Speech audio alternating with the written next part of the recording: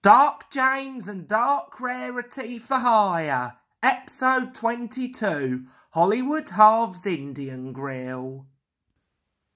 The only thing we liked about our last job was when we met Dark Cyborg Drummer Sticks and Dark Cyborg Water Lily and got some more gang members to watch us serve the customers. I know, right, Dad?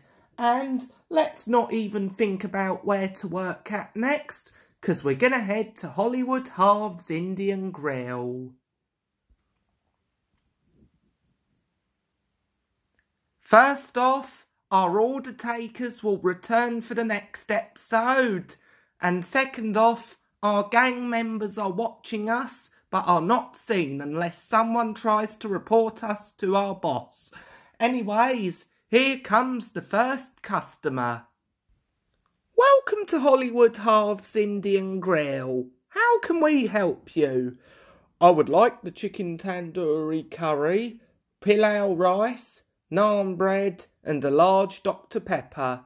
We're sorry, but the chicken tandoori curries are currently sold out at the moment. No, they're not. I can see some chicken tandoori curries in the kitchen. They're fake. Get out of here right now. That's it. I'm going to Regency Cottage instead. Welcome to Hollywood Harv's Indian Grill. How may we help you? I would like the beef jalfrezi curry, white rice, onion bhajis, and a large 7-Up. We're sorry, but the beef jalfrezi curries are currently sold out at the moment. No, they're not. I can see some beef jalfrezi curries in the kitchen. Those beef jalfrezi curries you're seeing are fake. Now get out of here before we get the police on you. That's it. I'm going to Nutmeg Indian cuisine instead. Welcome to Hollywood Harv's Indian Grill. How may we help you? Hey! Aren't you two the same ones who worked back at Rainbow Rocks Cafe? No, those were the fake versions of us. Oh, alright then. Anyways, I would like to have a lamb jalfrezi curry, naan bread and a large Pepsi. We're sorry, but the drink machine is broken.